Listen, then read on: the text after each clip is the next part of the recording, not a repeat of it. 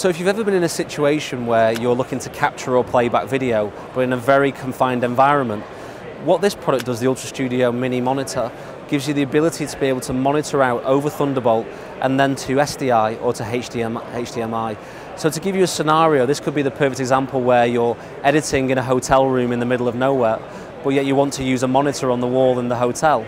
So what you can do is you can take HDMI out of this small box straight to that monitor on your wall, but then using that Thunderbolt connection, use that to connect that video back out to the monitor.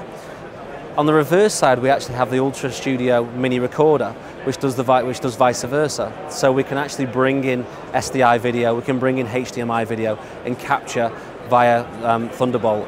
Now what also is amazing about this product is it's only €125, which means that not only is it compact in size and gives you the ability to be able to put this in your laptop bag, but also it's an affordable cost to pretty much everybody. We anticipate this is going to be delivering towards the end of the year. One of the announcements at IBC this year, which we're really pleased to announce, is the Ultra Studio 4K. What you'll see here with this device is it's one new breakout box, which has a whole series of connections there for pretty much every scenario. You have everything from analog all the way up through to SDI.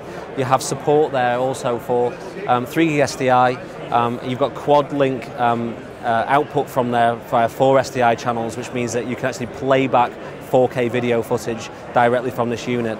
The way this connects to your PC or your Mac is actually via Thunderbolt. Now in this case at the moment we're only supporting Mac over Thunderbolt, and that's through this small Thunderbolt connection here on the back of the unit. On the front of the unit we have a small LCD. This LCD is showing the video footage that is coming through. We're actually playing 4K on this monitor behind, and you can see that 4K image actually on the small LCD at the front. If you have different connections of video coming through, you can select obviously HDMI there, you can also select analog and also select AES and embedded audio too.